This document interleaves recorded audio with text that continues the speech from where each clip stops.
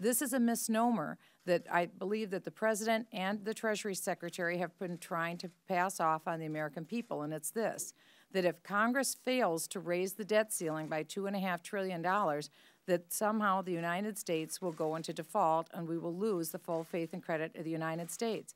That is simply not true. It's important to recognize that revenues to continue to come in to the United States Treasury. It's merely the President's obligation and the Congress's to make sure that the interest is paid on the debt. We're grateful that revenues are sufficient to be able to pay the interest on the debt. Let it be known and let us have a legislative direction that we do pay off the interest on the debt first. That's what Steve King is doing in this legislation.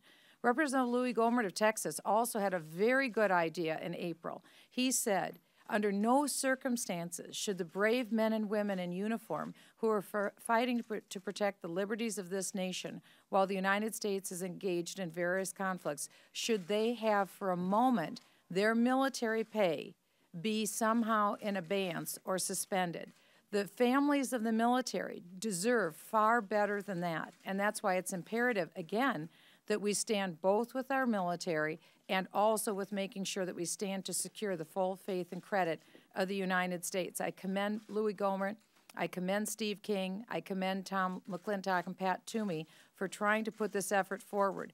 We cannot go on scaring the American people. We need to be truthful, and I call on the President and the Treasury Secretary to tell the truth to the American people.